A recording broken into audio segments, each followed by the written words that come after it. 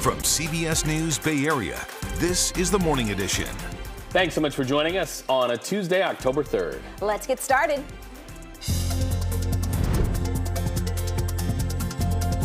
And I could not be more proud of LaFonza's interest. A historic day on Capitol Hill. We are just hours away from the swearing in of California's newest senator. So if the Democrats want to adopt him, they can adopt him. From one historic move to another, House Speaker Kevin McCarthy is facing a battle from within his own party. Whew, yeah, you feel good after a good landing. Soaring to new heights, dreams are becoming reality for female pilots. Ever since a really young age, I've been very fond of cooking and baking. Baking with a purpose. A Los Altos teen is turning a big win into a business. And you might want to seriously consider finally getting that lottery ticket. The Powerball jackpot rises once again. And good morning to all of you. I'm Nicole Zalumis, and we just had the Navy Quintet in studio. I'm jazzed. Yes, so great to have them here. And welcome to the Bay Area if you're visiting for Fleet Week, or if you live here, going to go down to Marina Green. We hope you have a great week ahead. I'm Reed Cowan. I'm Gianna Franco. It is one of those weeks where we really get to celebrate a lot of the beautiful things here in the city. And of course, our men and women in the service, which we have one here, right here at KPIX and PIX Plus. Jessica. All right. Well, thanks for highlighting that. But of course, it's the Navy's week. We have to give them a shout out. We'll have Army Week next week. I'll fly a helicopter over the station or something. But let's start off right now with a live look outside. Just next to me, we have the Bay Bridge. And on the opposite side, we actually have a beautiful, beautiful sight of that almost sunrise down in the Santa Clara Valley, where we are waking up in the 50s right now. Off to a cool start this morning. Later into this afternoon, we're going to warm up into the 80s down into the Santa Clara Valley. So a big change there, and a big change for many of us as heat starts making its appearance, especially here in the Bay Area. We have a heat dome building just offshore, and that's actually allowing for daytime highs in San Francisco right around the corner to actually hit the 80s. But for now, we're waking up in the 50s. It is off to a cool start. It's 7:02 right now. Let's take a quick look at what's going on right around the corner. Starting off with our winds, they're light for now, but it's going to get gustier, and we're actually going to see an offshore flow later into this week. I'll tell you why that's important in just a second. This is just what we're looking at into the evening hours tonight, around 15-mile-per-hour winds near San Francisco. But later this week, that offshore flow will really become apparent. This happens into Thursday and into Friday. And that's actually going to help clear up that marine layer that's pretty stubborn during this time of year. And it's actually going to give us sunny skies just in time for Fleet Week and the air show, of course, starting Friday, Saturday, heading into Sunday. So high pressure offshore is also going to warm us up, too. We have 80s expected for us just along our coastline this week as this huge heat dome starts to build. I'll show you those numbers coming up in a bit. For now, G, I want to send it over to you. How are the roads? Busy, Jessica, especially along 880. That's where we're going to start off this round of traffic. You can see that live look there, how crowded things are getting on that northbound side.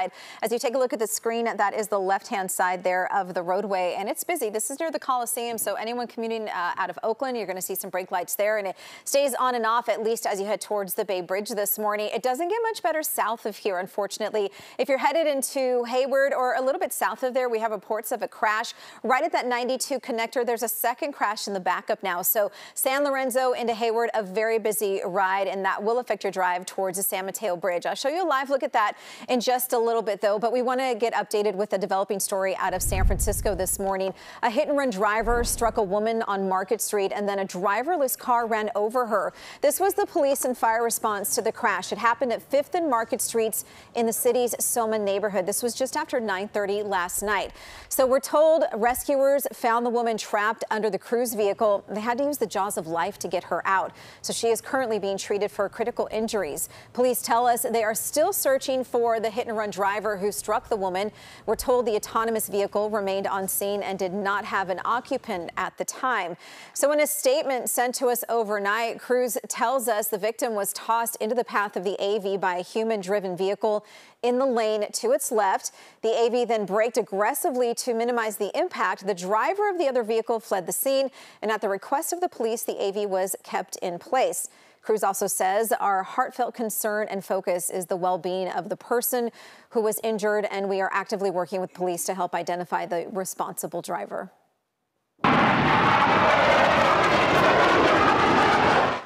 Eyes up, everybody, and good morning to you. Those are the sounds and the sights from our nation's proud Blue Angels. Fleet Week is your community station's opportunity to honor the women and men who serve our country with all things that float and fly.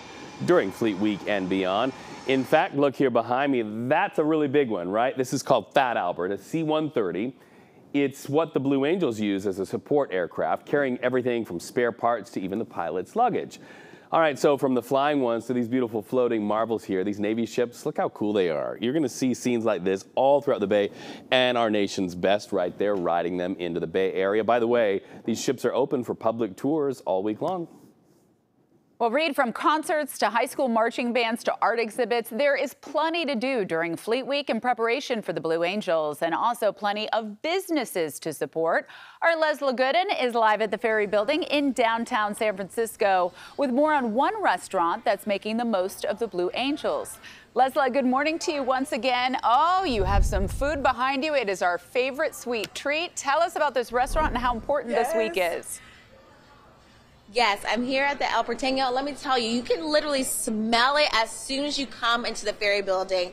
It is amazing. I have been thinking about this for the last 24 hours. Now, while all the action is happening in the skies, here on the ground, they're taking a bite into the action too.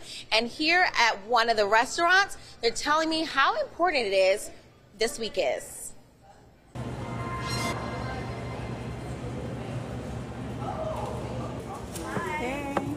You can find El Porteño empanadas in the heart of the Ferry Building. Owner Joseph Ahern says that Fleet Week is always a moment businesses like theirs looks forward to. So Fleet Week is back on, and we're super excited about that. We're looking forward to having that come back to our city. The storefront has been open here for 13 years and says they are excited that Fleet Week was not canceled due to the pending government shutdown, adding that every community event like this helps the city. I mean, it's super important because we have, you know, like I said, you know, I think that San Francisco's sort of been hit hard with a lot of its challenges. So I think we really need to bring people back into the city and kind of show off our lovely town. Okay, that is the banana empanada that I've been talking about nonstop. But beside me is the real star here, Joseph. Thank you so much for joining us bright and early. You came, you're ready. So I have to ask you, is there anything special that you're doing for Fleet Week? Yeah, we have a seafood empanada this week, empanada de camarones, and it has a shrimp and Parmesan cheese. It's really, it's a favorite when we roll it out. Yes, okay, that's the favorite. Are you doing anything special, discounts or anything like that? Well, yeah, I mean, that is our special. We also do we're also doing a 10% discount for all service people. Perfect, as well. perfect. And then, of course, my favorite.